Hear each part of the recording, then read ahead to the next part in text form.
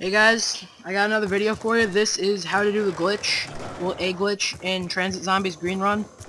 Now, to do this glitch, you need the turbine, and you need a riot shield. Now, it's not hard to get the riot shield. You have to get all the pieces here at the diner. You do the glitch here in the diner also. It doesn't matter what level or what weapons you have. You can do this single player, multiplayer. It works really well. Now, I was looking for the other piece to the riot shield here, but when my Dazzle's plugged in, because that's what I used to record, it's not really good. I'll maybe get better at recording equipment soon, but I couldn't see it because it makes my TV screen pretty dark. So, I'm going to hopefully get new recording stuff. I don't know. So, I finally found the part, and the zombie cuts me off here, like a dick. So I have to run around. So, a little trick is, I have the hatch. I don't know why it's not like there, but you can find the hatch for the bus, like for the roof of the bus. It lets you go in or out on the bus. Now, after I get into the glitch, I'll show you what you can do. But first, you go into this corner and place the turbine. The turbine should go on the counter. Now grab a shield, go into the corner, all the way to the corner, look kind of like down, and place the shield. It should pile, like, the riot shield should be like that. Now, the zombie is going to go through the doorway behind me.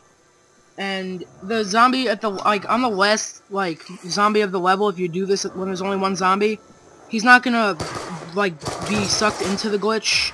He's gonna go for the riot shield, but all the others will go for the glitch. But back to the hatch. If you have the hatch, it works really well for, obviously, the bus, but you can go into the diner where I found this last piece to the riot shield. And you can place it in a corner. Most of you probably know this, but this is for the people who don't. And you can place it in the corner in the diner itself, which will give you access to the roof of the diner. And on the roof, you find the Galvanuckles. And the Galvanuckles, I think, are really well. They're a one-hit kill to level 13, but they're pretty expensive. They're about 6,000 points. But it makes running around in the fog so easy because those weird monkey things with the giant heads, they try to kill you, obviously, and it takes like 5 knives to kill them.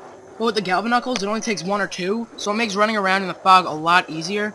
But here you see the zombies are piling up in front of me, and it works really well. A warning, well, actually, they go right past you here too, but a warning would be, don't crouch in this glitch.